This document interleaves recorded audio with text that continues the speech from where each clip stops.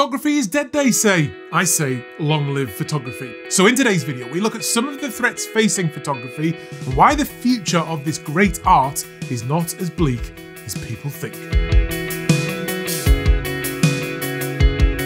Hi, I'm Adam and welcome back. Before we get going today, this video is sponsored by Squarespace. If you need a domain name, a website or an online store, make your next move with Squarespace.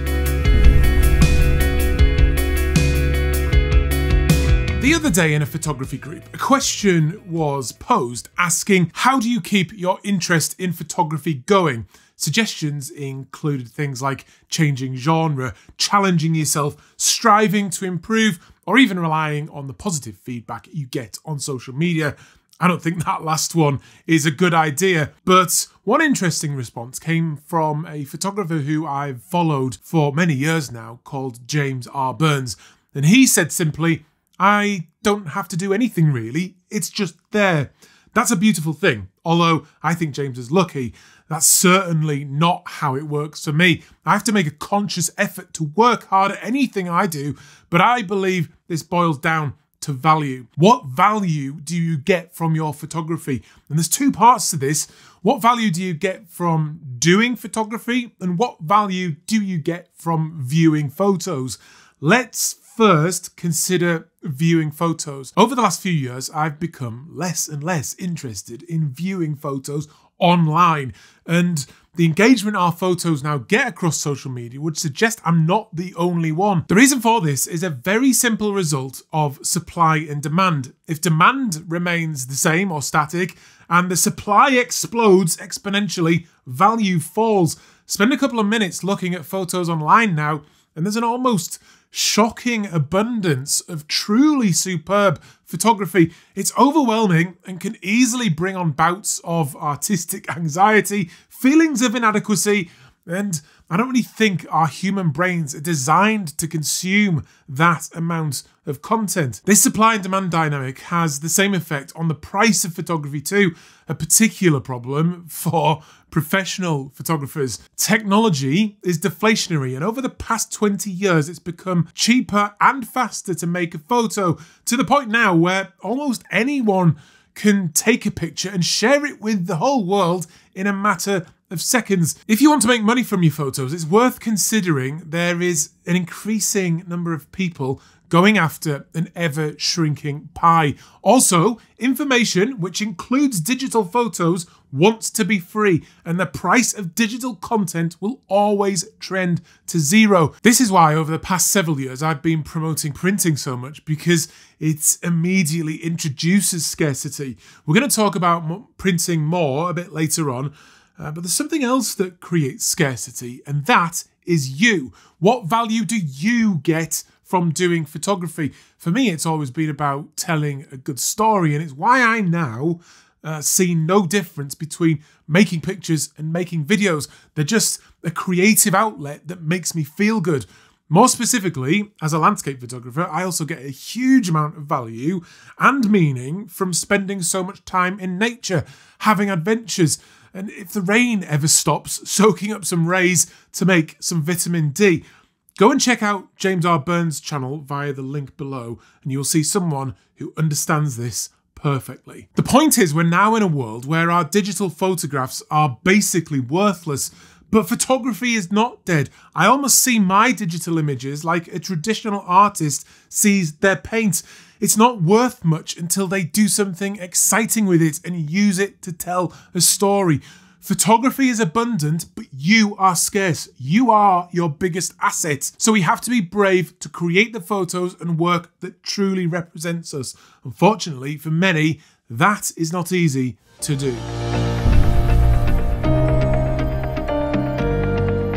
I've spoken several times before about the artistic anxiety many of us feel when creating our photographs. The same happens with my videos, and it used to really bother me until I once heard Martin Scorsese say, when making a film, if you don't hate the first cut, there's something wrong with you as a filmmaker.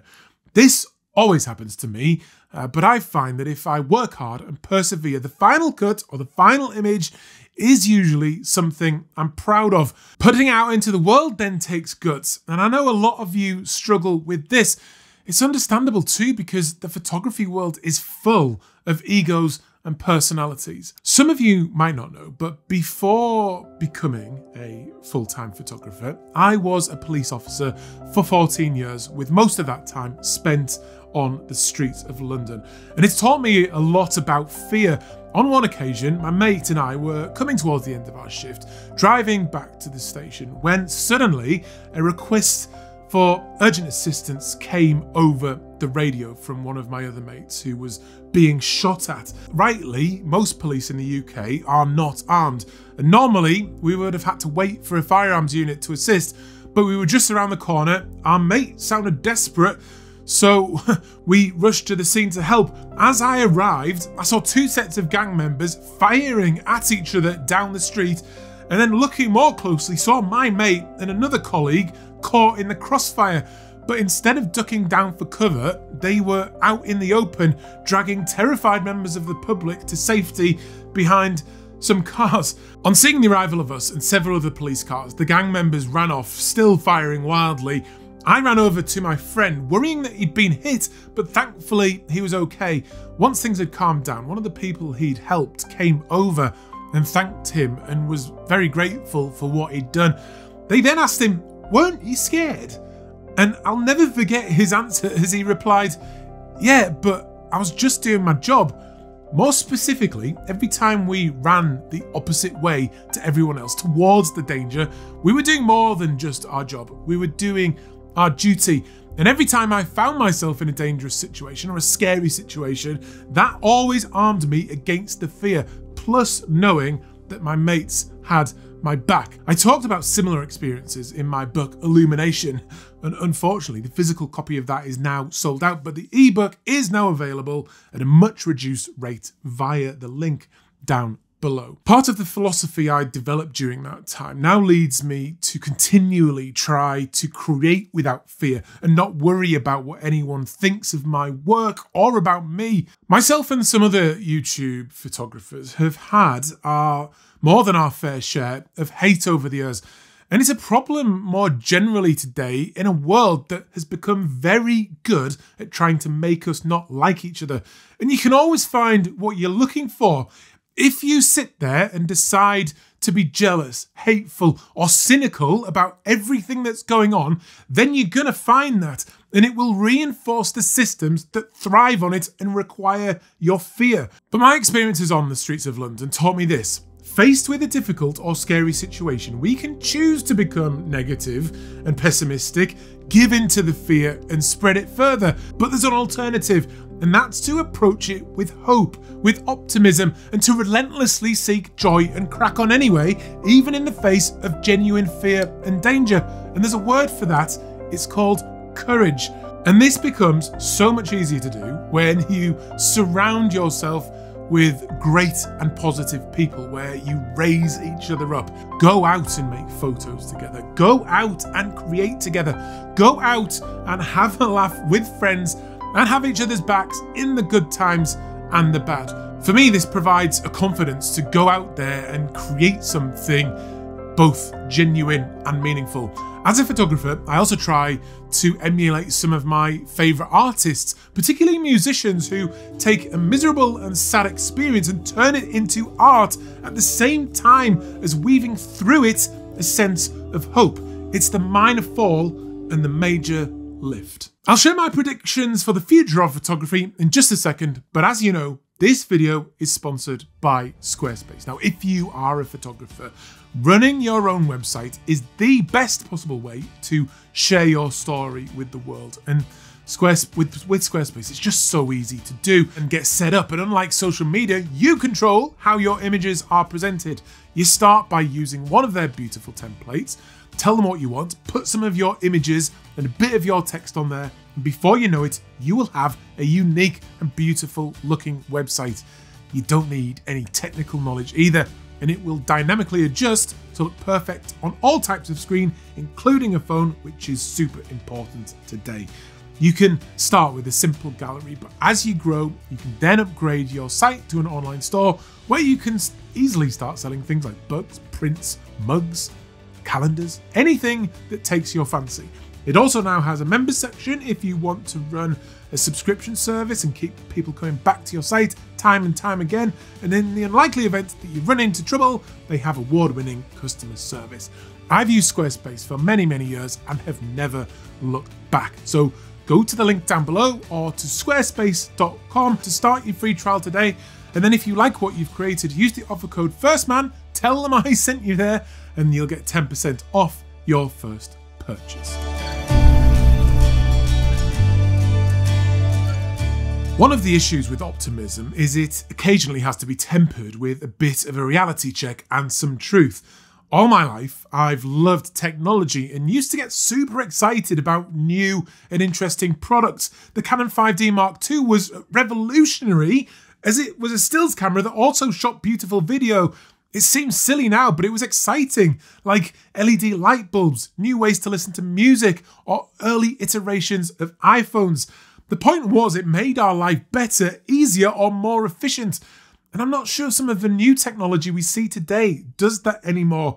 One example of this is the Apple Vision Pro that I tweeted about at the start of the year when pre-orders began, saying $3.5 grand was a lot of money to look like an absolute bellend when you could achieve the same effect seen here in a blizzard for just £15. Then reports emerged last week claiming Apple were cutting production due to low demand.